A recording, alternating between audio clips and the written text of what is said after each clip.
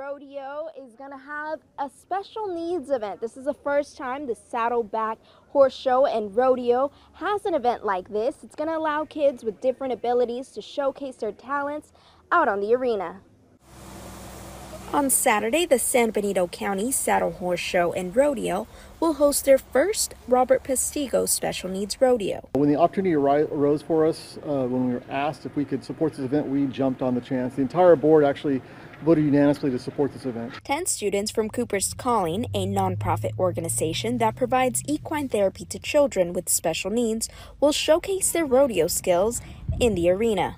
I think what makes this particular event so special is that they get to come and be a part of a platform in a sport that isn't necessarily looked at as a sport you see on television. Students will compete in 7 different events like stick horse racing, goat tail untying, and bull riding on a bucking barrel. The Special Needs Rodeo starts at 11 in the morning. Tickets are still available online, and that ticket will give you access to the main rodeo show happening all day.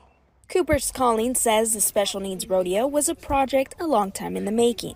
The Robert Postigo family sponsored it, and the Saddle Horse Show and Rodeo is hosting it during their weekend event. You know, they're going to be the rock stars of the afternoon, and we're just there to help them. Board member and rodeo champion Blaine Strone says the Special Needs Rodeo will hold a special place in his heart. My sister, she had a disability. She had a disease, and we lost her about 4 years ago. So I try to get involved when, it's special needs or kids with disabilities. She would want me to do that. The more support they have, the better experience it's going to be for them.